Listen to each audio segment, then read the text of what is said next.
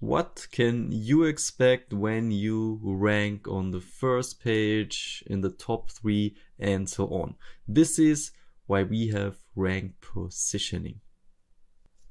It's always important to know what to expect. This is why you can add up to 25 keywords here. I already copied some from the keyword search related to T-Rex, and then hit here the search button, and then you will get here all the ranking positioning info that you need.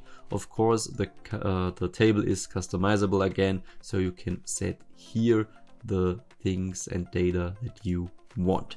You have here the total products, you have here the keyword, and here, for example, you have also the sales factor. The sales factor is higher. If it is higher, the sales itself are higher compared to the general sales on Amazon. For example, to be honest, I don't even know this keyword, Captain Rex t-shirt, has a very high sales factor, and it just has 170 products. You can always click here, for example, on the total products and see which products rank on this keyword.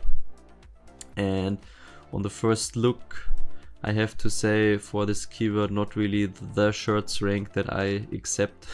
It's more like officially licensed stuff.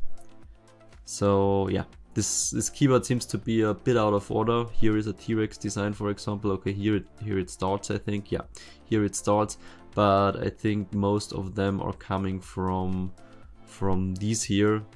These shirts rank on this keyword, but they're not really related to the T-Rex.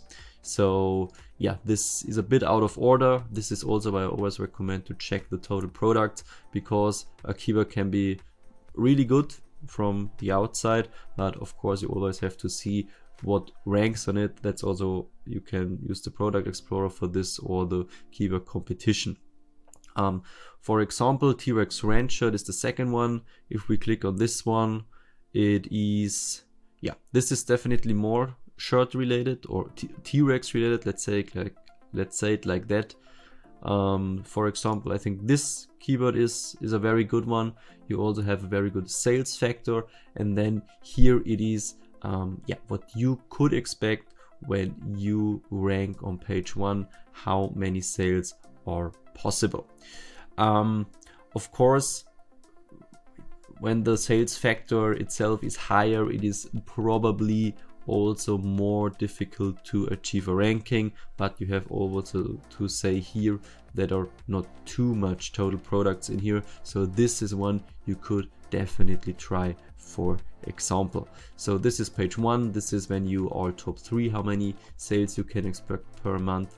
Then here is what is necessary to achieve page 1 ranking. Of course, this is estimated. You can't say the exact amount that you exactly need this amount of sales, but yeah, you should be around 36 a week, and this would be 5.14 per day.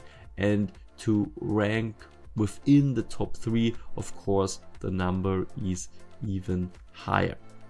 So you can see here how difficult it is to rank, and of course what I also recommend here, like I mentioned before, if a keyword really looks very good, check it out, what products rank on it. The Captain T-Rex shirt, I'm not quite sure about that one. The T-Rex Ranch shirt otherwise looks on the first view not so bad, to be honest.